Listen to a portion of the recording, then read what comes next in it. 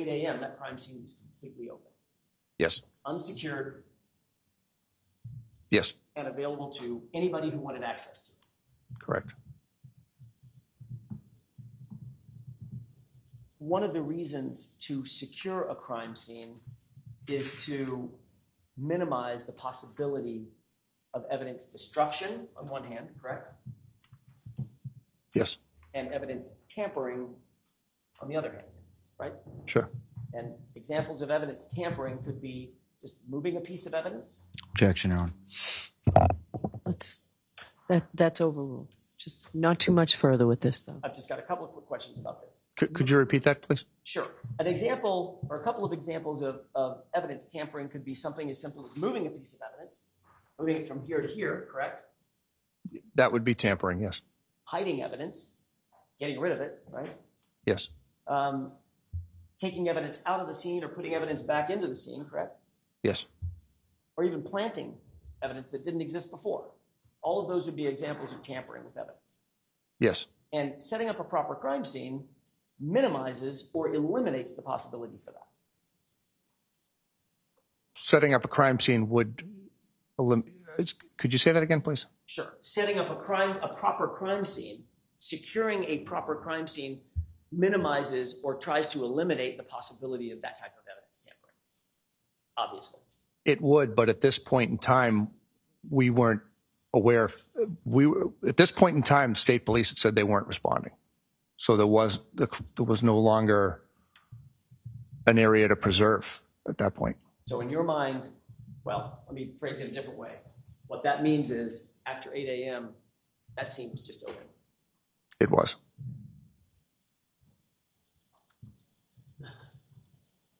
You found both the blood that we saw pictures of and the cocktail glass that we were just introduced to this morning, correct?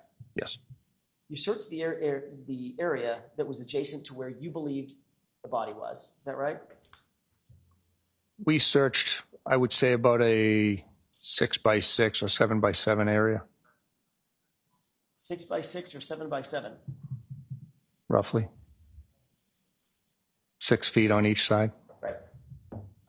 You were looking for, obviously, anything that was out of place, anything that didn't belong. Yes.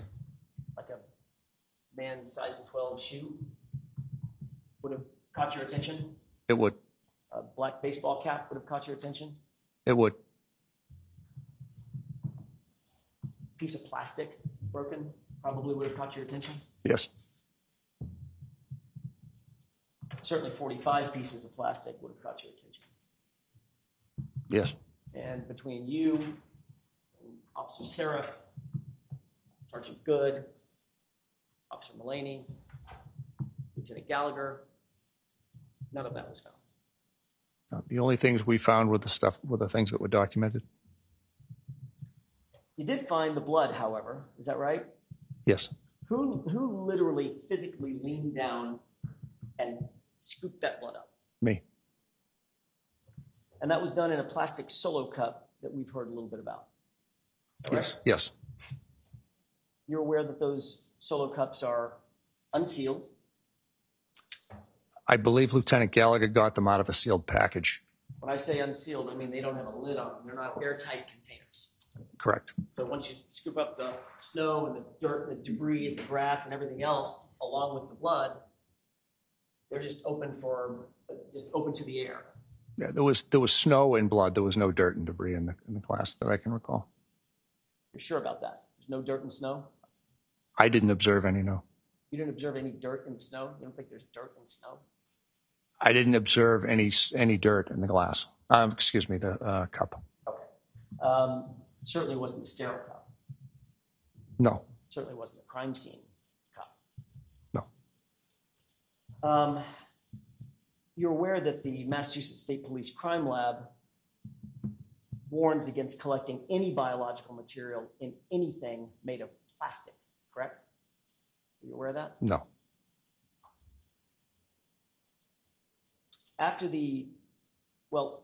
When you scooped up the blood, did you videotape that process so we know exactly which bloodstain was scooped up from where? I don't recall if it was videotaped. but we did not document which scoop went in which cup. Okay. So if there was multiple contributors to blood, multiple contributors of the blood, we'd sort of have no idea which blood drop belonged to whom, correct? Objection. Sustained. Once these unsealed cups were in your possession, what did you do with them?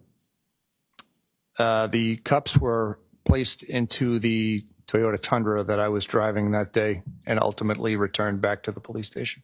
Okay, and you talked a little bit about the process once you returned back to the station. They were put in a brown evidence bag, correct? Yes. And ultimately, when you log these items into the, tell me the name of it again, it's temporary evidence? Temporary, excuse me, the blood was put in temporary evidence refrigerator. Okay, inside the evidence bag. Cups are still inside the evidence bag and it's logged in.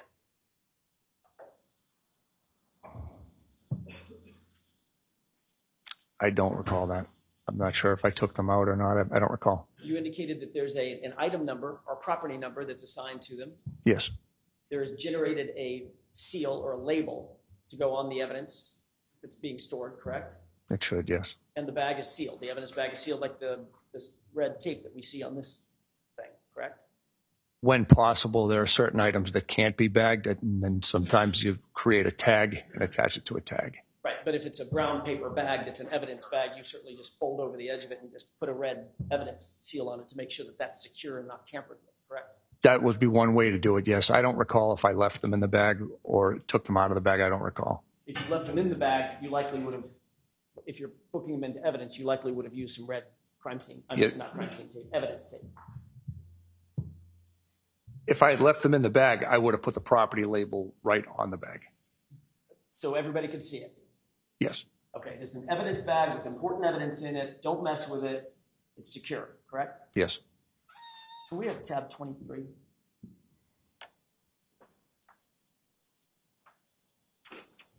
you recognize what's depicted in this exhibit? I believe it's Miss Reed's vehicle. For the record, you're looking at what's been previously marked as Exhibit 37. You see a little white rag down there by the right rear quarter panel? Yes. Okay. Let's go to tab 24.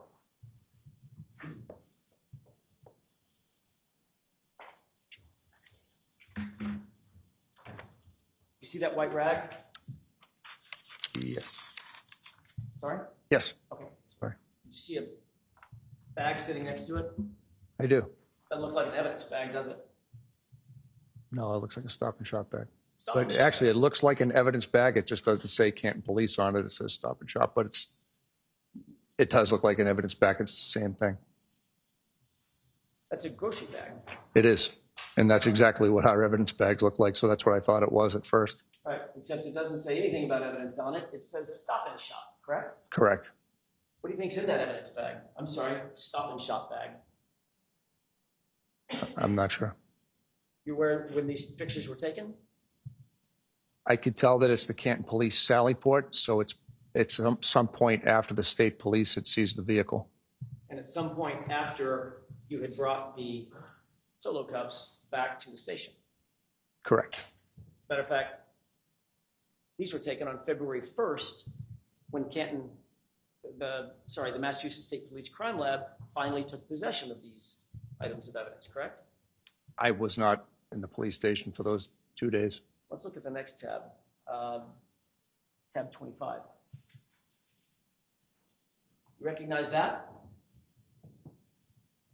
It appears to be solo cups with substance inside. Are those just any solo cups or those the solo cups that you took back to the station from 34th Fairview? I mean, I couldn't say definitively, but it certainly looks like it. It appears that they have red liquid material floating in the bottom. Yes. That appear to be blood. The top three I can see. Yeah, the only two I see that don't have it are the bottom two left. Okay. let's look at the next tab, which is 26. And do you see somebody with gloved hands opening that bag? Same bag, little white rag right there? I do. Okay. That appear to be the same 6 solo cups? That you just showed me in the previous slide? Yes. Yes. Are those the same 6 solo cups that you gathered at the scene at 34 Fairview and ultimately brought back to Canton PD? They certainly appear like they are, but I can't say definitively, but they appear to be. I'm sorry, I didn't mean to step on your words. Go ahead. Sure. They appear to be the same solo cups, but I couldn't say definitively. Let's go back to tab 24. And the reason you can't say definitively, Lieutenant, is because there is no label on this bag, is there? Not on that side of it, no. There is no property number on this bag, is there? Not on the side that's visible to me, no. There's no evidence tape on this bag, is there? Not on the side that's visible to me, no. Well, let's look at the other photographs. Are you well, before we do that, are you suggesting that all of that material is on the other side of this bag? I don't know. I'm not suggesting anything. I'm telling you I don't know. Okay, let's look at the next tab. Looking at it from the top, does it appear anywhere from that vantage point that there's evidence tape that's ever been put on that bag, that has ever been secured? I wouldn't be able to tell you that. Well, one of the ways that you can tell that evidence tape has been put on an item is because when the evidence tape is placed on it, it's completely sealed. And if, in fact, that seal is ever broken, it's not torn off, it's cut, and there's initials put on, correct? Objection. Sustained. Have you ever used evidence tape before? To seal anything? I'm sure I have. I don't recall off the top of my head. How long have you been a detective? I'm sorry, how long were you a detective when you were a detective? I was a detective for 11 months as a sergeant, and then I was a detective for 15 months back in 2011-12. And in your experience, and how long have you been a police officer? Over 24 years. So in your 24 years of experience and over a year as a detective, you can't remember if you've ever used evidence sealing tape? As I said, I'm sure I have. I just can't recall one off the top of my head. If you can recall using it at all, isn't the protocol that when evidence sealing tape is used to seal an item of evidence, when it's removed, it's not torn off, it's cut, and then new sealing tape is put over it with an initial and a date, correct? Objection. Do you know the answer to that? I don't. Okay, next question. Thank you. That's all I have for this.